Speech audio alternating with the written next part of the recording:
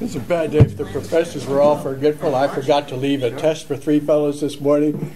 I forgot to bring my eyeglasses, my reading ones from my office, and how to go back. I'm afraid we're losing it, fellas and ladies.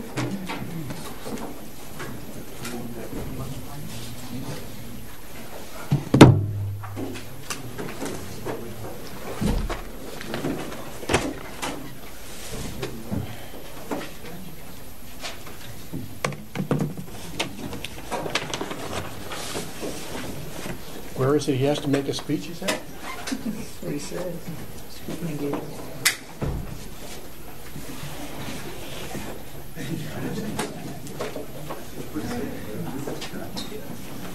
In over 50 years of teaching, I don't remember a professor showing up shirtless before.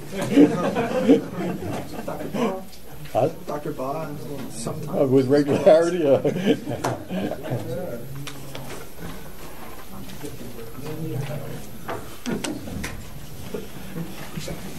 Okay, let's pray together. We come before our Father in heaven with confidence in the name of the Lord Jesus Christ. We acknowledge before Thee this day our unworthiness. We acknowledge also our infirmity, our weakness, our lack of wisdom. We are dependent altogether upon Thee from day to day for that mercy which we find at Thy throne of grace. Grant it to us anew this day. Lift up our hearts unto Thee. May we put our trust altogether in Thee, both for eternal salvation and for the daily provisions of life for ourselves and those for whom we are responsible for their care. Grant to us that we might manifest the mind of Christ at all times, self-sacrificing, showing love for Thy people, and so may we serve Thee well. We thank Thee for the gospel of the Lord Jesus Christ. We thank Thee for that Spirit who illumines our hearts to perceive the truth of that gospel and who draws forth the confidence and trust in the Savior. We pray that that Spirit would also attend our study of Thy Word from day to day and brighten up for us the prospects which are laid out before us in the word of prophecy. Grant to us that we might understand Thy will and Thy way, how Thy kingdom is coming to pass, and that it shall be indeed a kingdom of great beauty and glory, when we shall put away all tears and crying and pain, and we shall delight in the fellowship of Thy presence forevermore. This is our hope, this is our confidence, it is assured to us by the blood of the Lamb. In His name we pray. Amen. Now we're working on the 70 weeks passage in Daniel chapter 9, and we had a lot of data that we went through yesterday, and I think it would be useful just to try to walk through the general line of thought that we were trying to pursue. And the whole thing then starts with the date of that chapter in Daniel 9, in the opening verse, and it begins then in the first year of Darius, son of Xerxes, of descent, who was made ruler over the Babylonian kingdom in the first year of his reign, I, Daniel. And then he goes on to say, understood from the scriptures, according to the word the Lord given to Jeremiah the prophet, that the desolation of Jerusalem would last 70 years. So I turned to the Lord God and pleaded with Him in prayer and petition and fasting and in sackcloth and ashes. Now, what's the logic of all of this? What's the significance of this first year of Darius-Cyrus? Now, we've seen that, working back from the end of the chapter, that the prophecy of Gabriel, 70 weeks prophecy or vision, is a response, an urgent response. He comes rushing to Daniel with his prophecy. Is an urgent response to Daniel's urgent prayer. And from around verse 20 on is the sort of link between the prophecy at the end and then the earlier part of the chapter. And it explains how earnest and indeed urgent Daniel was in presenting his plea before the Lord.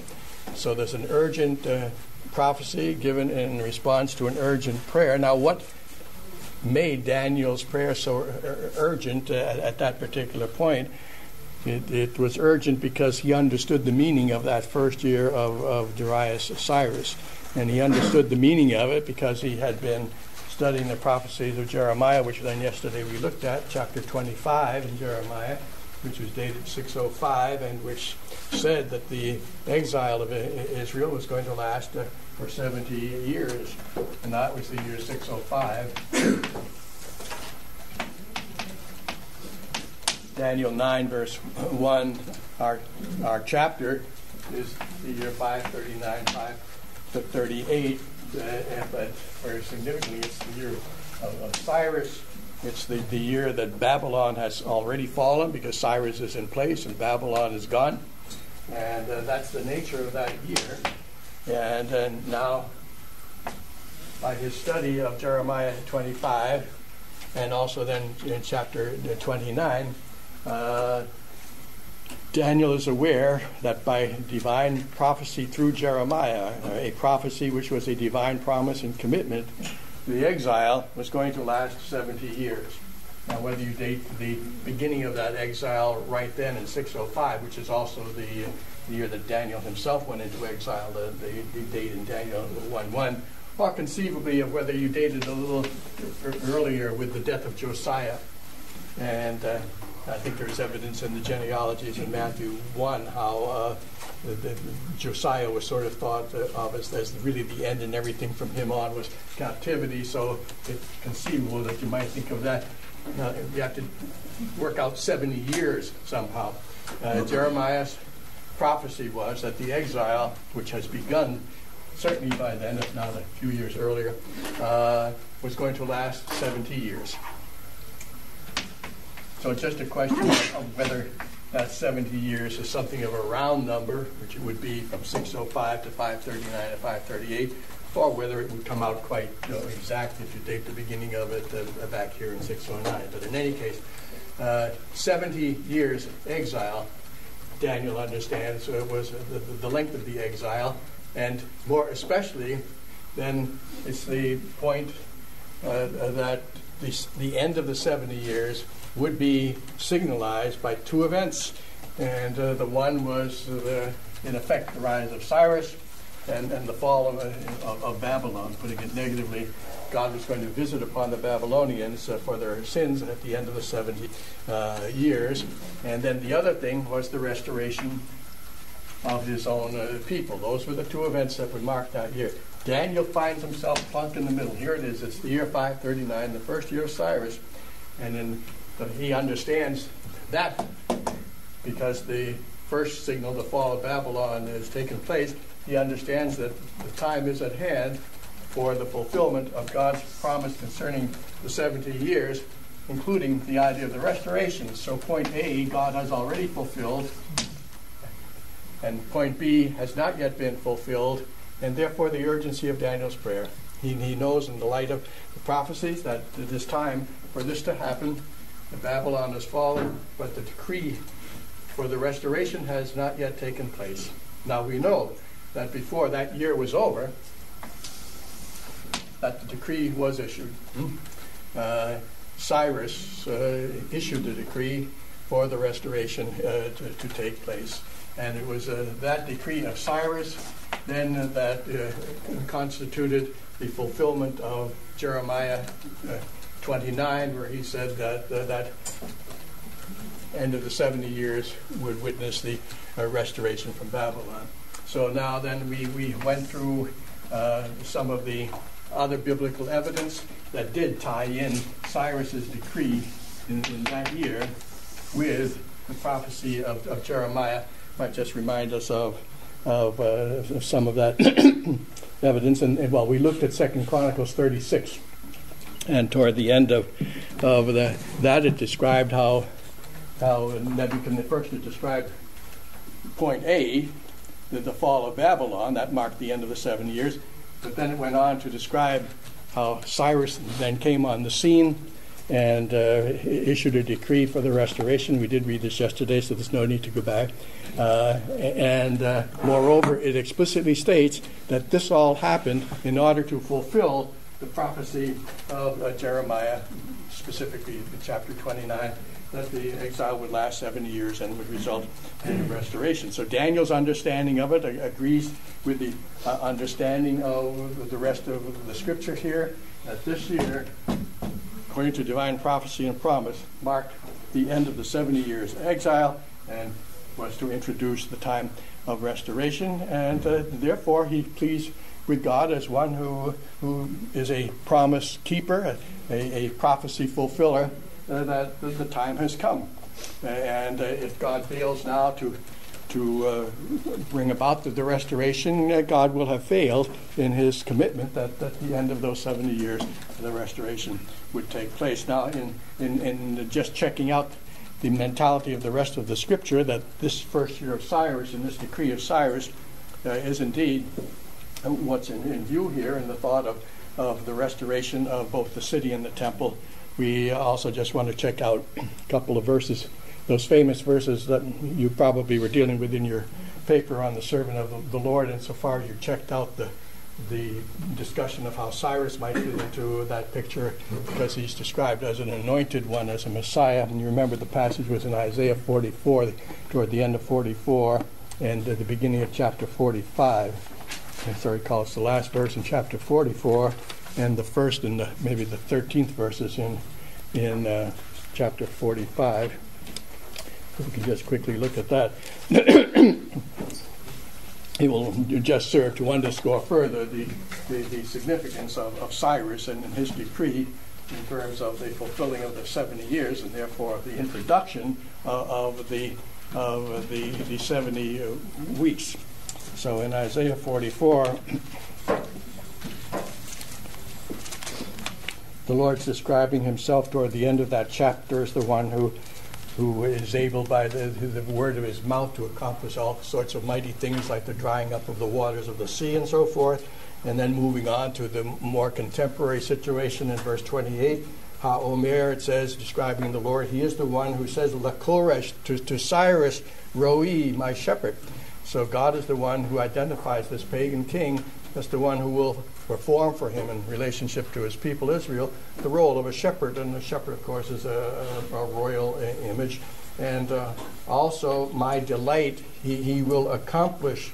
And then the Lord is also further described as saying, or Cyrus is now the one who says, to Jerusalem she shall be built, and who says concerning the temple, let its foundations be laid.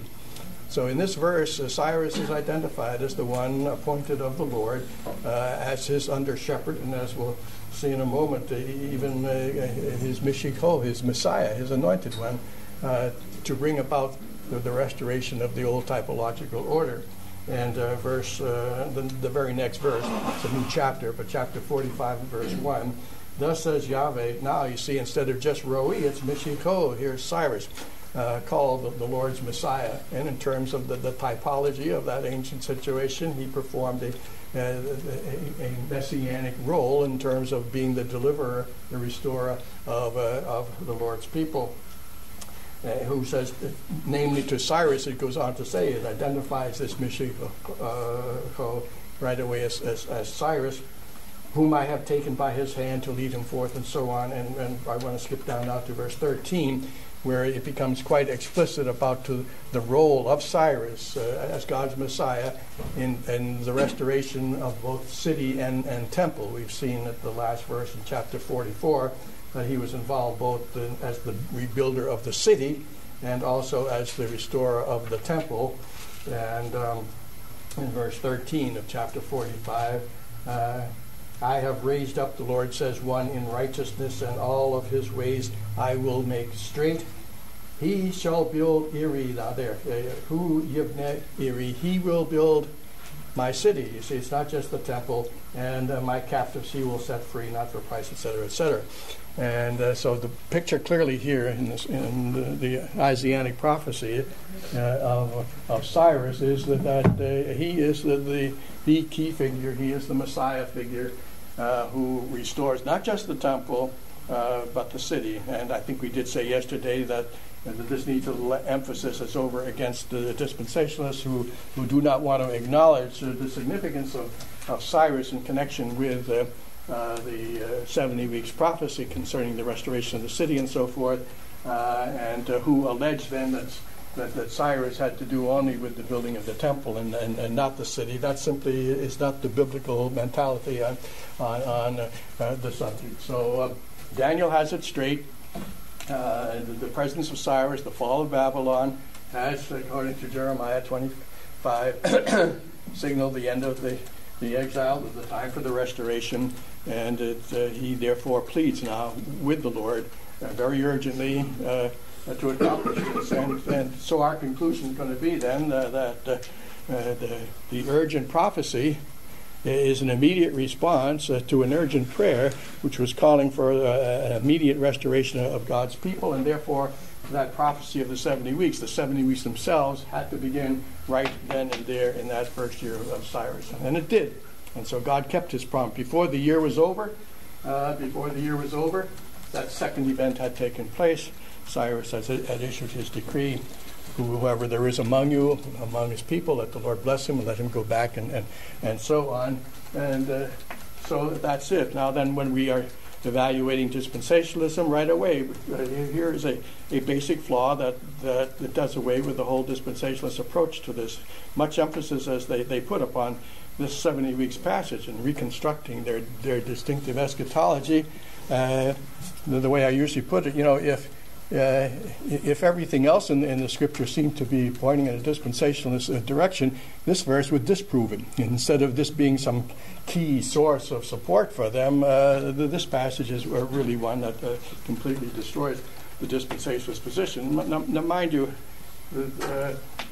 on their view of things, remember, the 70 weeks don't begin until 100 years later here, huh?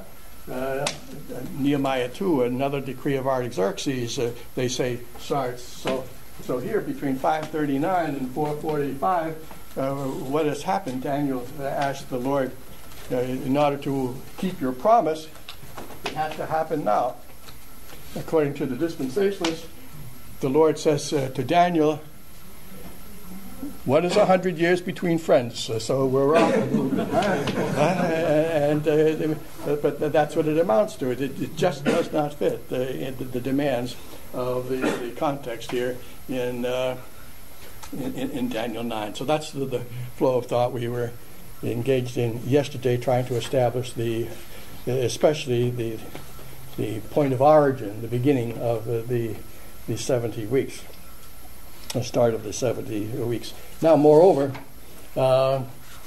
we also then looked at that intermediate section, which brings Gabriel on the scene with the message for Daniel, and we saw the sequence involving the language of Yatzad Dabar, where Gabriel, as he comes with his urgent reply to Daniel's urgent prayer, he says, certainly you are right. The Lord must fulfill the promise pronto, or he will be a promise breaker. And as a matter of fact, the decree's already gone forth, he says, when you began to pray. As soon as you began to pray along this line, the Lord already was answering your prayer. Now, ultimately, it was the decree of Cyrus that would get things moving on planet Earth, but behind the scenes in the upper register, the all-decisive decree has already gone forth, which will simply come to expression then before the year is out in what Cyrus does. But the already, Yatzad Davar, the decree has already gone forth. And a moment later he says, so now understand this decree, and this decree is then made parallel to the Mareh, which is the vision, and the vision, of course, is the 70 weeks prophecy. So the decree has gone forth. Understand this decree, this vision of the 70 weeks, and agreeably in verse 25, when we're dealing with the actual prophecy of the 70 weeks, it then picks up this language of the decree has gone forth, which it has already done, and it then has the Motzad Davar from Yatzad. It has the noun Motzad Davar, and it says, from the going forth of the decree unto the Messiah, there are 7 weeks, 60 and 2. So this Yatzad Davar language in the introductory words of Gabriel that demonstrate that then, again, underscore the point that of the immediacy of God's response to this prayer, the fulfilling of it, and therefore the necessity of seeing the starting point of the 70 weeks itself as right then and there in that particular year, the first year of Cyrus. Now, that means, of course, if the first year of the 490 years of the 70 weeks, and the word weeks there could refer to weeks of days, years, and so on, but by general agreement, there's really no debating that. It's weeks of years that we're dealing with, and so 70 weeks equals 490 years, all right, and that's not under dispute. But what is the question is whether they are literal years or not, and that answer is settled at once then by the starting point. The starting point is all decisive, and it rules out at once the literal view and demands a symbolic view. 490 years would not take you from 539, the starting point, up to Christ, let alone then to 70 A.D. And mind you, 70 A.D. is in there too. There's no doubt about it. Jesus, for example, himself interprets Daniel 9 there, the verse 27 about the abomination of desolations, with reference to the events of 70 A.D. And so 70 A.D. falls within the 70 weeks as well. And the literalist view of the dispensationalists, the starting point of 539 forbids then that you can have just literal 490 years, because that would not get you up to Christ. It would not get you up to 70 A.D. So that's why, as we said, the dispensationalists must resort to that later date of 445 in order to get things up to Christ. Mind you, even at that, see, they date the starting point at 445 in order to get you up to Christ, but they still haven't included 70 A.D. And there's just no question about 70 A.D. is part of what happens within these 70 weeks. And they, for all their literalism, they still don't succeed in including getting the year 70 A.D. into the picture. And in fact, as we'll be seeing, one of the major flaws then with the dispensationalist scheme is that, they take it up to the triumphal entry. Well, the triumphal entry isn't even up to the cross, huh? So the cross falls beyond, it's 7 plus 62, huh? So the cross falls beyond the 69th week, and of course the 70th week doesn't come till, according to them, until the parousia event later on. And so the cross, and also the 70 A.D. event. Look, these are the two big things that the passage tells us are going to happen within the 70 weeks. These are the climactic events, what the Lord does on the cross by way of establishing the new covenant, what he does in 70 A.D. by way of terminating the old covenant. These are the two big things that are going to transpire within the 70 weeks. Neither of them happens within the 70 weeks on the dispensationalist scheme. On a dispensationalist scheme, the two major events that belong to the 70 weeks fall in a crack between the end of the 69th and the beginning of the 70th week. So that is, you see, another major flaw in the dispensationalist scheme. Well, now we want to get at this more positively,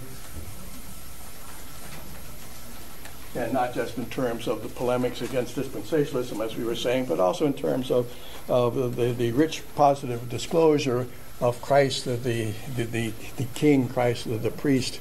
And so we returned then to the text, but then noting that the alternative to the literalist view is a symbolic one, and the symbolism is manifestly clear. 70 weeks, it's with a division into one block of 7, in fact, which is a jubilee period, which is 49 years, 7 weeks, 49 years, that is a jubilee period. The whole thing, 70, the idea of weeks tells you it's sabbatical symbolism. Then more precisely, 70 weeks, 490 years, that's 10 jubilee periods. 7 weeks is 1 jubilee period. There's just no question about it. That's the message, this chronological framework, to use that language again, conveys the message. It's a message about Jubilee events, the Jubilee, the year of redemption for God's people, the day of vengeance against the enemies of God's people. That's what is signified by Sabbath and by Jubilee, and that's what this is all about. This is all about the ultimate consummating of God's redemptive purposes, but also, unhappily, it involves the ultimate judging of the Old Covenant order. Now, this symbolic view of the thing is not just some recent interpretation of those of us who are trying to oppose dispensationalism or something. It's actually a very ancient view. And in that article that I mentioned yesterday, which I called The Covenant of the 70th Week, if I can find the right place here, I'll read a bit from it. Expounding the 70 years of exile in terms of the explanation of the exile given in Leviticus 26:43. Remember, we looked at that passage yesterday. The chronicler depicts it as a time of sabbatical rest for the land, to fulfill the word of the Lord by the mouth of Jeremiah until the land had enjoyed her Sabbaths. For as long as she lay desolate, she kept Sabbath, to fulfill 80 years and 10. Here, each of the 70 years is seen as functioning as a sabbatical year, so that the 70 years are the equivalent of 70 weeks of years. Under the exile's condition of continuing desolation, 490 years were telescoped into 70, because the desolate land leaped without the normal 6-year intervals of labor from one 7th year of rest immediately to its next sabbatical year. Thus, Gabriel's 70 weeks prophecy actually made use of the very same symbol as the 70 years prophecy of Jeremiah. And that symbol is explained in 2 Chronicles 36:21, which we read yesterday, as a sabbatical. Now, early adoption of a sabbatical interpretation of the 70 weeks prophecy of Daniel 9 is attested in the manuscript from Qumran, from the 11th cave, therefore called 11Q, 11 Qumran. Melchizedek is the text that deals with Melchizedek, and that gave the name to it, 11Q Melchizedek. And I'd referred to that particular document earlier, and so I say here, which, as noted above, equates the 10th and last Jubilees. That's a passage that dealt with this pattern of Jubilees and had the same pattern of 10 Jubilees and spoke of the 10th one as the last one. This composition is a midrashic development of the Leviticus 25 year of Jubilee. Just before that Leviticus 26 passage, which was so important, talking about the exile and the significance of the Todah prayer and so on. In the preceding chapter, Leviticus 25 deals with the whole subject of the Jubilee. And this 11Q Melchizedek then is expounding upon that thought of the Jubilees in Leviticus 25. And as it does so, into this development, it works the 70 weeks of Daniel 9. So it utilizes Daniel 9 as implementing or illustrating what it's talking about in its discussion of the Jubilee passage in Leviticus 25. Into this development, it works the 70 weeks passage of Daniel 9, and so provides an interpretation of that prophecy at the same time. In this interpretive text, coming perhaps from about the time of our Lord, the 70 weeks of Daniel 9 are seen as a series of 10 Jubilees, culminating in a proclamation of deliverance, atonement, vengeance on Zion's enemies, and the establishing of God's covenant among his people. So that's an ancient interpretation. The symbolic view is not some recent 21st century development. So symbolic, not literal, is the nature of these days.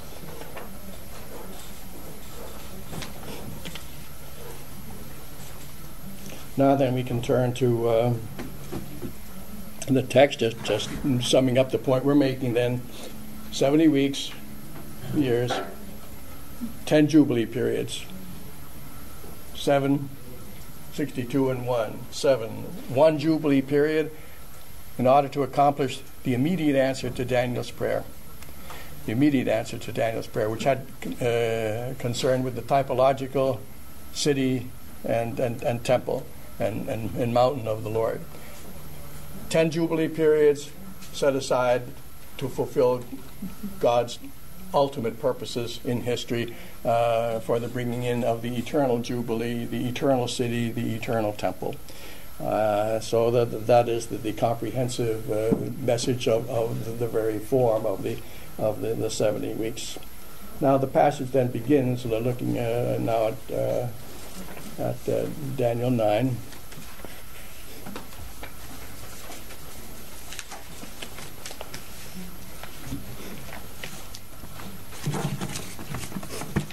In verse 24, it begins with a sixfold statement of the purposes. Well, we just summarized it in broad terms, but now more specifically, the purpose of the 70 weeks is described in terms of 6 accomplishments that are in view. Let's looking at verse 24. It begins then, Shavuim,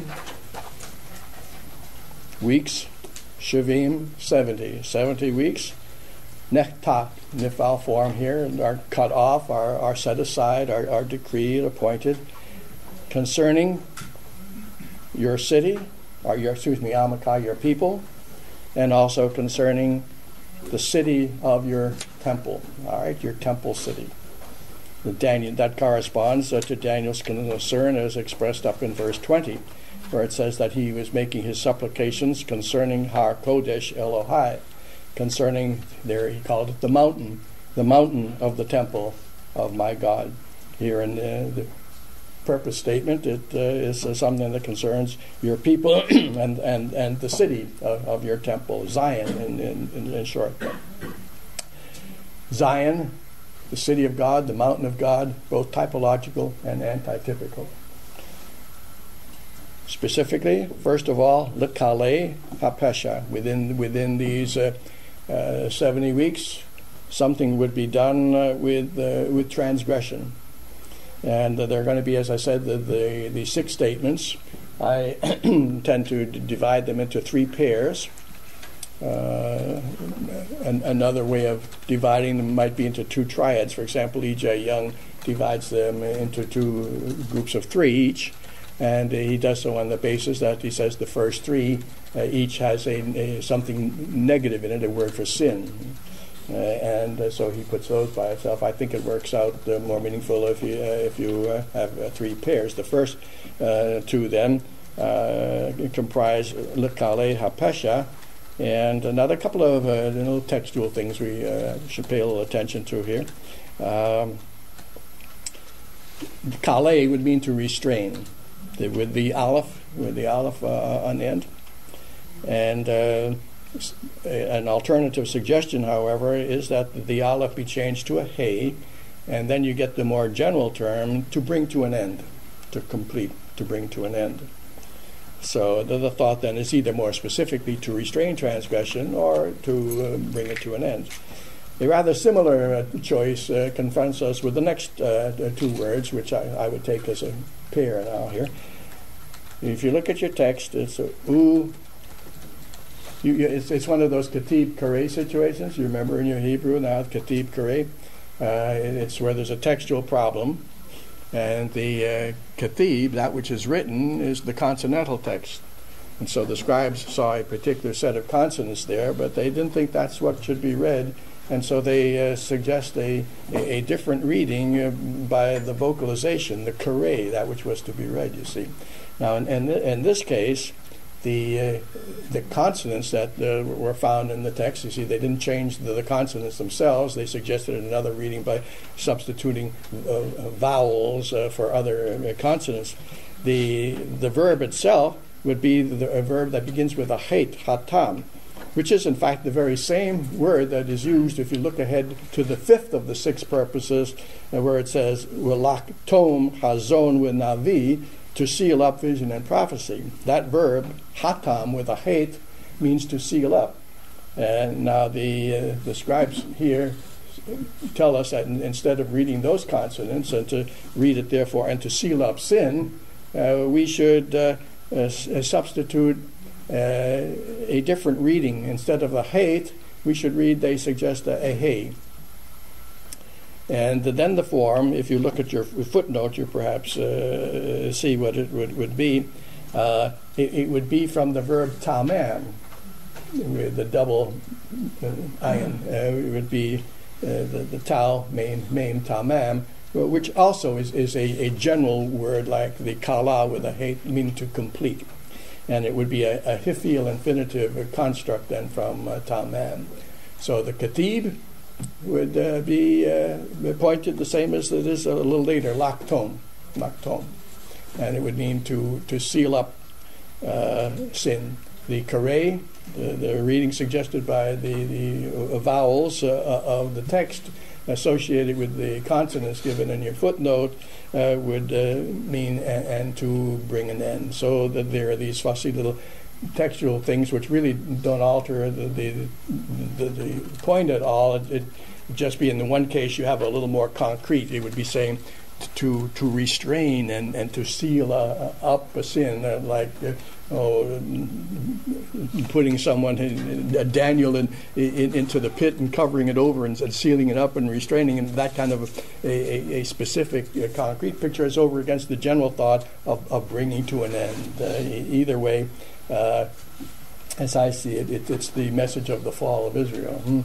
Through all of the generations, Israel has been offending against the Lord. The lawsuit's been going ahead, and there has been already the exile that has taken place, from which they are going to be restored. But before it's all over, 70 AD is in view down the road there too.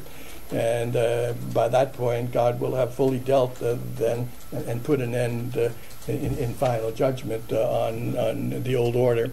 To that old order. So there's the first pair, and then the second pair, it turns out to be just a magnificent description of the work of Christ, and it's the two together that give us the negative and the positive, in which leads me to favor treating them as a pair rather than taking the third one along with the first two as a triad.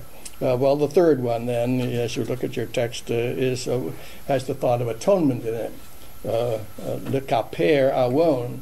Yes, it does have another word for sin, but as I say, I don't think that's as significant as the nice pair that you get if you combine this to make an atonement for iniquity with the next one, which is positively lehavi zedek olamim, to bring in everlasting righteousness. So there's that passive obedience of Christ that does away with sin by making atonement and achieving forgiveness. There's the active obedience of Christ, the righteousness which is brought in and attributed to his people, which is an everlasting righteousness. So the first two I see as describing the end of the old order, that covenant of works or arrangement, the fall of Israel.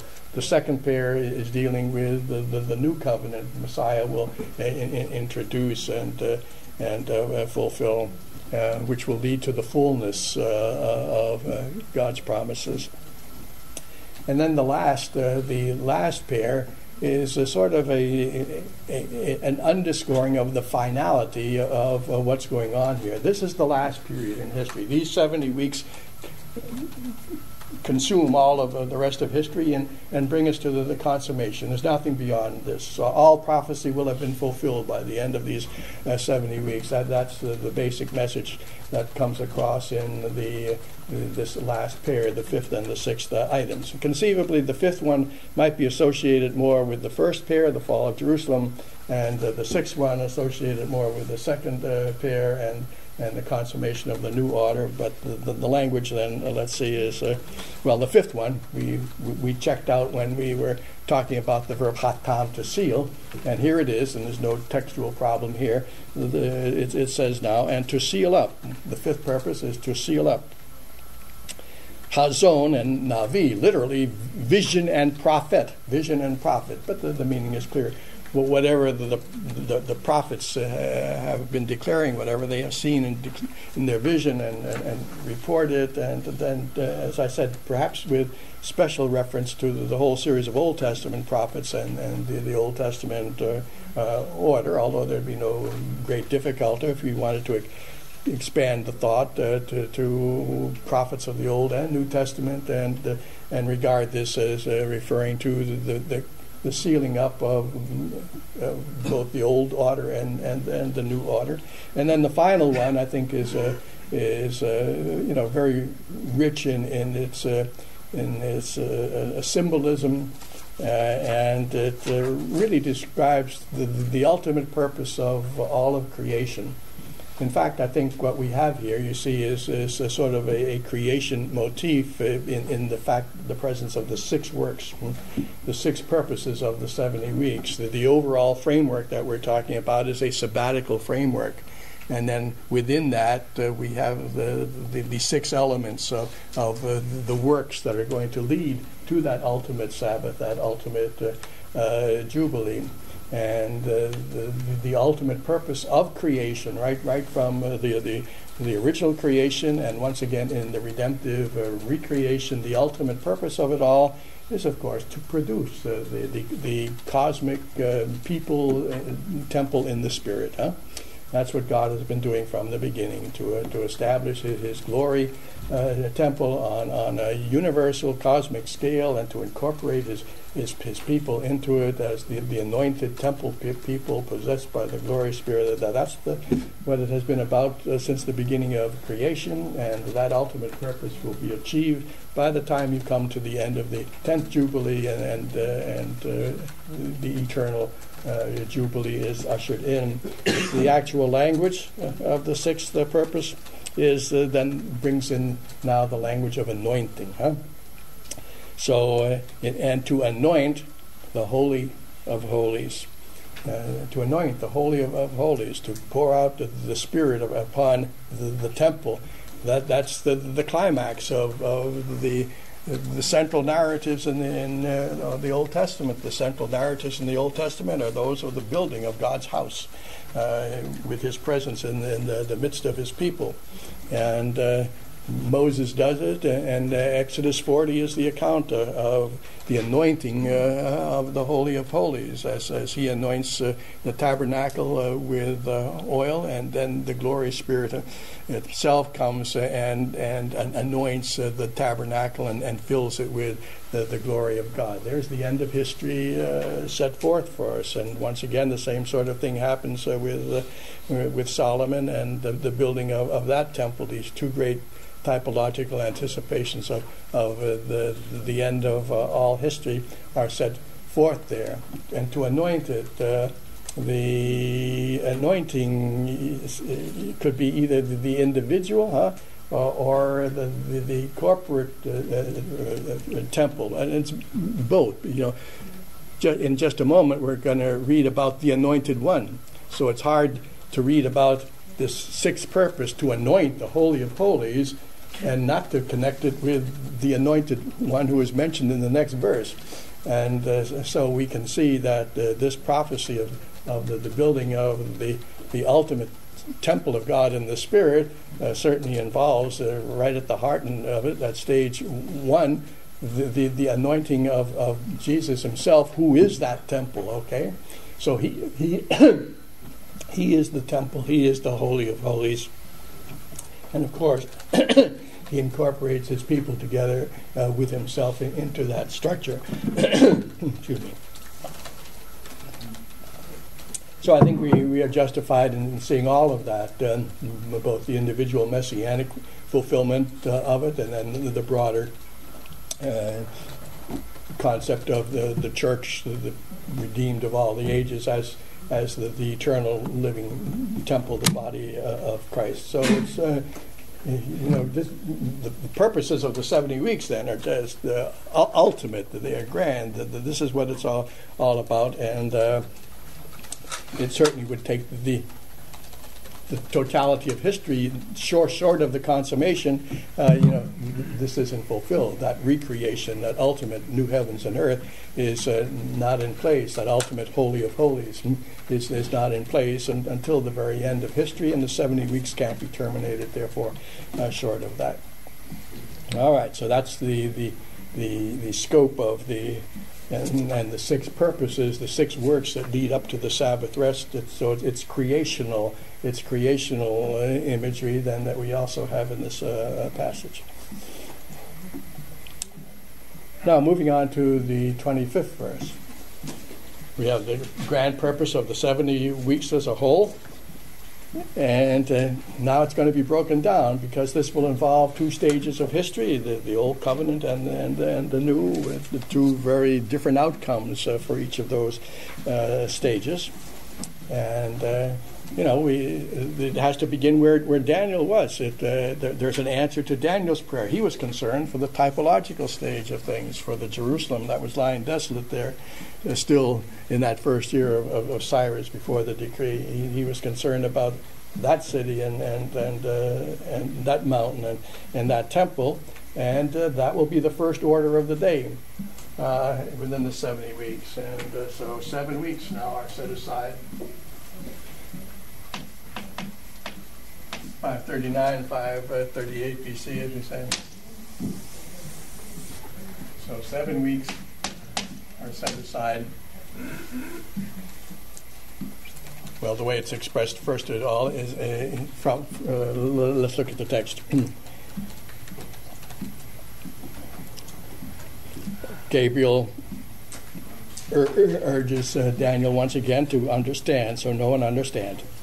Then we come to that min motza davar that we were referring to from the going forth of the decree. And what the decree is, we've seen, has already been explained in the preceding verses when Gabriel said the decree has already gone forth. It's gone forth from God, and that has started these 70 weeks.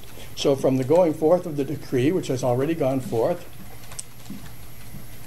and the decree is to the effect to restore and to build. So you have these two infinitive constructs from the verb shuv and bana, and putting them together, you can just translate the decree to restore, the decree to build again, the decree to rebuild.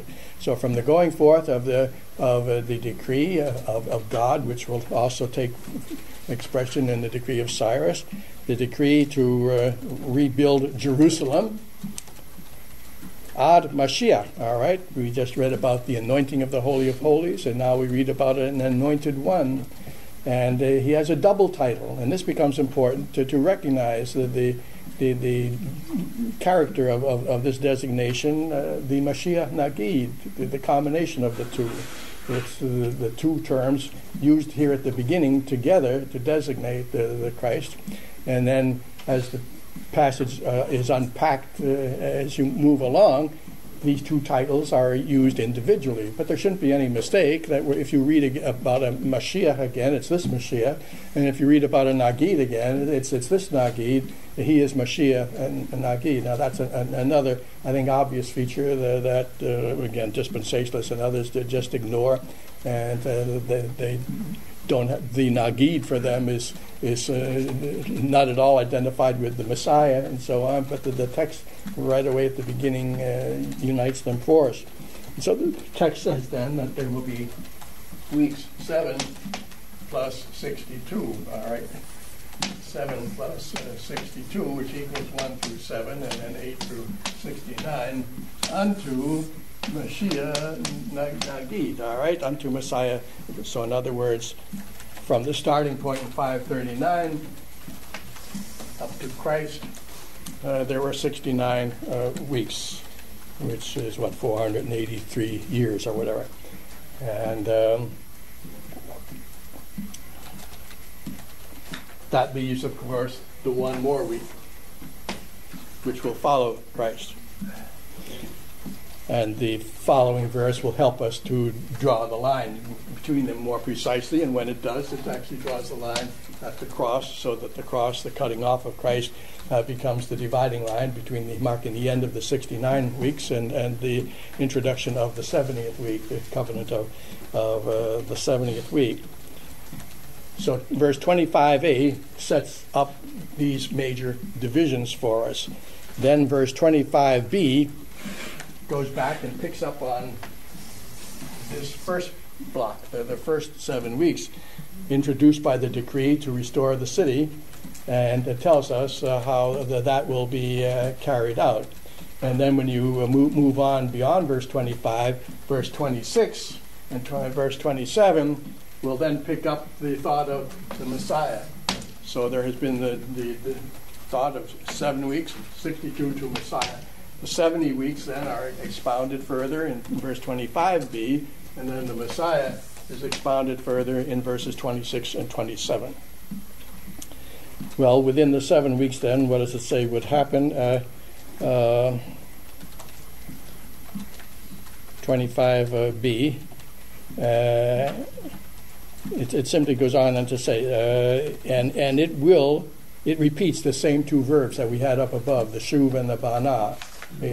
From the going forth of the decree to build will be 7 weeks. And now picking up on that, it repeats those two same verbs and says it will be built again. And the construction is described in terms of Rahov and Harutz. Rahov refers to the broad place, the street, perhaps leading up to the gate. Harutz is problematic.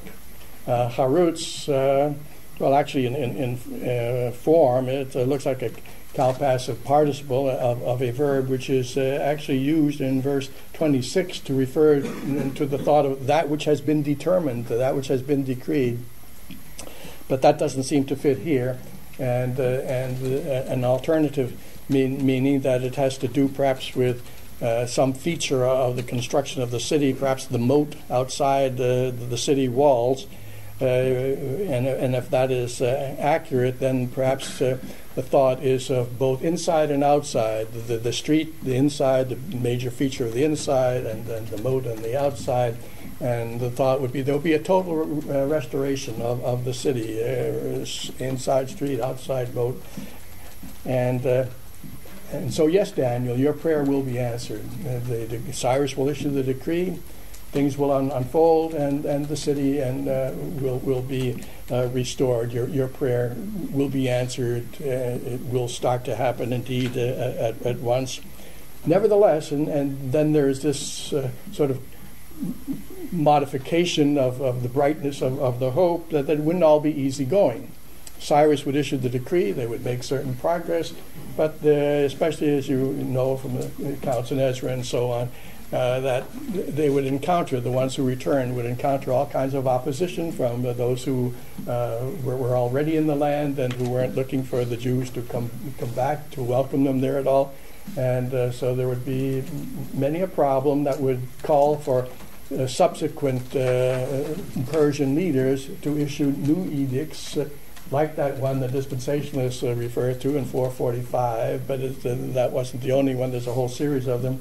It would take a whole series of decrees and interventions by the Persian kings to keep the ball rolling, and in connection with the return of Ezra and Nehemiah to restore the city. And so the text says it will be restored inside and outside, but in distress of the times, in the difficulty of the times, and that corresponds very much to the history. Ezra 4 would run through that history of the reconstruction and the troubles that attended it, and then Ezra 5 would pick up the next theme of going back. It's one of those cases of dyschronology, as narrative or thematic treatment, where you go through one theme up to a certain point, and then you backtrack and go through that same history of Persian kings again from the opposite point of view, namely, in spite of all of those troubles, they finally accomplished what they were up to. Now, that was going to be, therefore, the purpose of this first Jubilee period. 1 week set aside to answer your prayer, Daniel, and it will happen, whatever difficulties, it will be accomplished. And so for a date for the end of that, if we were to, we just suggest that as a round number approximation, by the time you come to the end of Ezra and Nehemiah, by the time, let's say, you come to the end roughly of the Old Testament canon, around 400 BC might mark the end of this. Or as an alternative, perhaps the thinking is that throughout the Persian period, at least, there would be restoration, and until you come to the time of the Greeks, and that would take you then farther down into the 4th century to come down to Alexander and so on. But there's some place there along the line, the symbolic jubilee would be fulfilled, and the temple and the city would be back there as Daniel prayed. Let's break for 5 minutes.